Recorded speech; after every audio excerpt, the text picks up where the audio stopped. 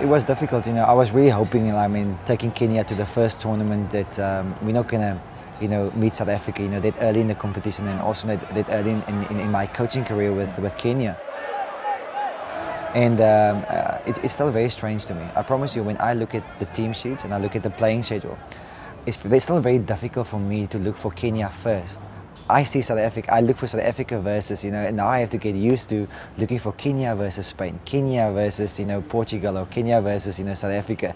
It's something very difficult to get used to, and also because in Sevens you're such a like, close family. You know, you build a bond with the player and with the team and with the management, and it's very difficult because you've been part of that family. It's almost like going to someone and say, but this is your son, but he's not going to be your son anymore. How can you do that? I mean, this is part of my life. It was part of my life for how many years? Since 1999, you know, since I was as a player in 2004 when I took over as a coach. You can't change that all of a sudden and just switch your mindset, and now all of a sudden, you know, South Africa is becoming the enemy. It is something very difficult to do for me still, and I don't think it's going to change very soon.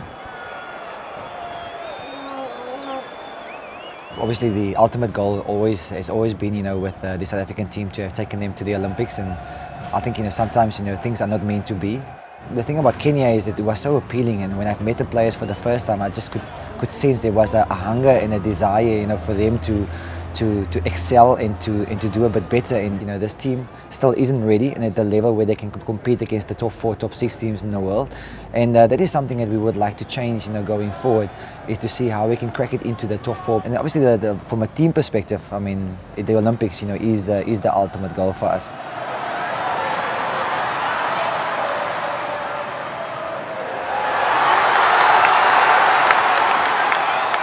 But for me, from a personal, you know, perspective, I'm not the type of person who set goals for myself that in 3 years' time I want to be in a certain place. And for me, it's really about the people. I had that philosophy with the South African players. I have the same philosophy now with Kenya. If I can get a player in and he becomes a better player, and if he can exit the system a better person and a better player, then that is goal achieved for me.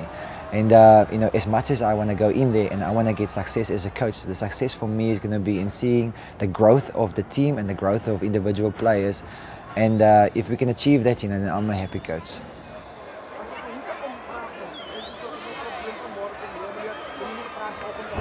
You have to be able to do everything. You have to be a halfback, a loose forward, you know, a lock.